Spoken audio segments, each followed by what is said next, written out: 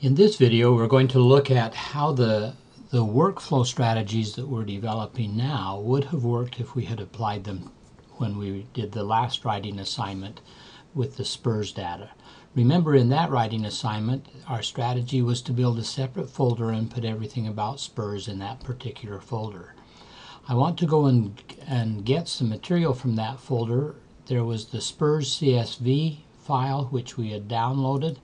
We taught you how we had done that. I'm just going to copy that and work my way back here. Remember, in the workflow strategy that we're going to use the rest of the semester, we will put everything about R in R stuff. And so in here, currently I have two scripts. I'm going to talk more about this R SPURS script in a minute. And in our data, we have all of our data. So I want to put this SPURS data in there.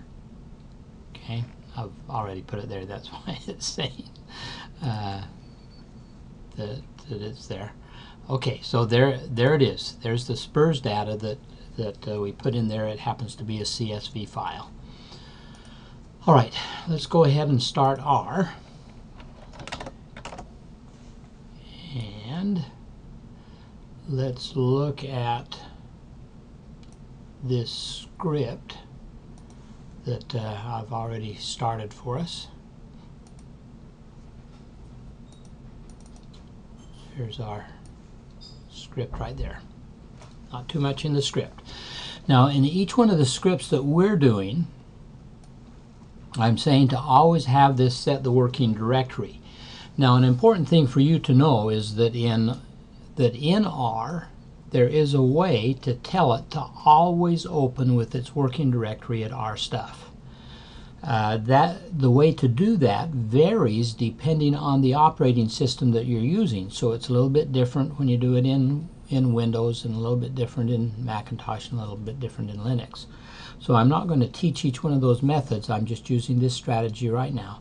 We're going to just by hand set that. We'll put it in our script so that we can come and copy that from our script and just come to R and paste it in, and now that's set. That's what our working directory is. Notice that I can look at list files and see the files that are there. There's our directory, our data that has all of the data in it, and then these two key scripts, the email script that we talked about in another video, and here is the R script that we're looking at right here. One of the first things that we want to do is to be able to read that data. So there's the command for reading the data. Notice that now instead of I need to tell it to go to our data to find that, to find the data, and then the file that it is going to be the R SPURS data. I can just copy that and paste that in here, and so now we've got this data we've got this object called SPURS, which is the data that came from there.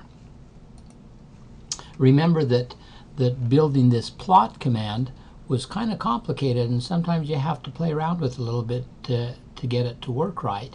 So it's nice in your script to be able to write that down and have it available, and it's easy to come to the script and find out what it was, and so I can just copy that and paste it into to R.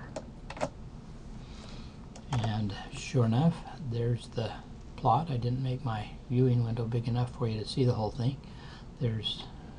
But there it is. You'll notice that I changed the color of the dots and put the main heading and the X labels and so on. And you can look at the command here and study what it is. Sometimes it's even nice in your script to write down what some of these things mean, like the X lab is the Y lab is the label for the y-axis, and the main is the main heading, and PCH19 changes the shape of that dot. Instead of an open circle, it makes it a solid circle, and color equals blue. Those are things that take take a little bit to learn what they are and what makes it work. So it's nice to document it in your script, and then 2 years from now, when you actually need to produce something like this for one of your classes, you can remember that you did it somewhere. You can come back and look at the script and kind of see the kinds of commands that were used to do it. So it has lots of advantages.